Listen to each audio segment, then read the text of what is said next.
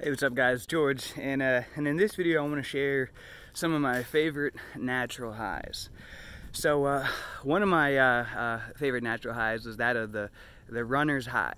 And really what a runner's high is, I just got done running laps. I'm here in Tallahassee and just got done running laps all up and down hills. And it was interesting because I'm not used to this dimension of hills back where I live. And after about the first lap, I felt exhausted and I was feeling some pains in my legs that I'm not used to feeling because I'm not used to these hills. But I knew I had to keep going more, doing more laps so that I would get that runner's high. What happens is you hit a tipping point where you experience the runner's high, which is essentially just a concoction of brain chemicals being released, essentially endorphins. And so finally, after a while, usually around the 18-minute mark is when it hits, I felt it.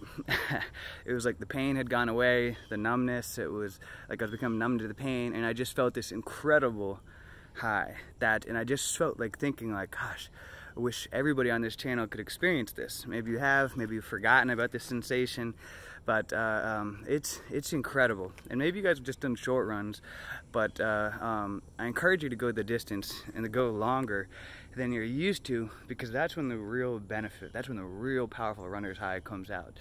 And that's one of the things that I love about physical exercise, is that it brings you to a different realm, a different dimension that is beyond what most people can comprehend. And a lot of people are tapping into this now by doing 100-mile races, 200-mile races, which someday I would actually like to do something like that. I think that would be awesome, because the mind rules all.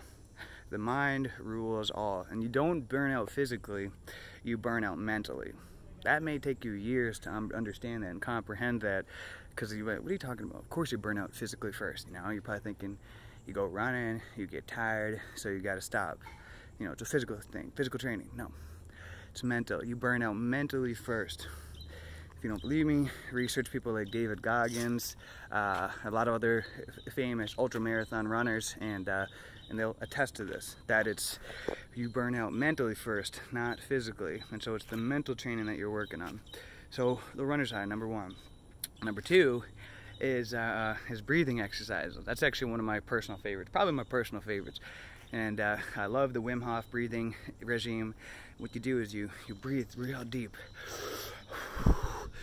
And you keep going until you get lightheaded, until you feel like you're going to pass out. Of course, be sitting down in a safe space, because you just may pass out if you're not used to it. And you just keep going and doing it. And at the very end, you let out all your breath and hold it. Hold it as long as you can, and then you breathe in. Hold it. And what happens is you get freaking high. Best high in the world. It feels freaking incredible.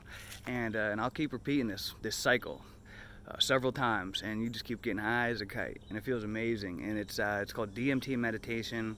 What happens is it's your body, the blood alkalizing, and a lot of magical things are happening. Your lungs are producing DMT, the spirit molecule, which is what makes you go into psychedelic states from taking things like ayahuasca and things like that. But this isn't natural. This is just from breathing. This is an ancient yogic exercise. And so that's number two. And then the third one is from fasting. Fasting, that's another way to enter into a powerful kind of high. I like to refer to it as God mode. After I've done fast as long as 15 days, and what I'll notice is after a couple of days, usually around the 4 or 5 day mark, is something happens. Something just switches, and you enter into what I like to coin as God mode, where you just feel freaking incredible, and it just keeps getting better and better. And quite often by the end of it, I've done several week fast several times. And by the end of it, you just feel high as a kite. I mean, you don't need any food. It's like it's so amazing, because you feel like you're bending the rules of reality, because you're not supposed to be allowed to you know, exist having fasted for that long, and you know, and still have the energy to exercise every day, run your businesses, feel incredibly happy, smiling. Or other people exhausted and they just ate a couple of hours ago and you haven't eaten in weeks. They say fasting is one of the best ways to get to develop a close connection to God, because for some reason it just taps into that spiritual realm. So I'm just going to leave it at 3. There are other methods as well, but save that for another video. If you guys enjoyed this, let me know, leave a comment below, and then I'll do another video going deeper into these kind of topics. But guys, there's so much better highs out there than just smoking weed. Trust me, much better. I mean, these types of things make smoking weed seem like boring. So hope you guys got some value from this. Until next time, make it a great day, a great week, a great month, a great year. Let's make it a great life. See ya.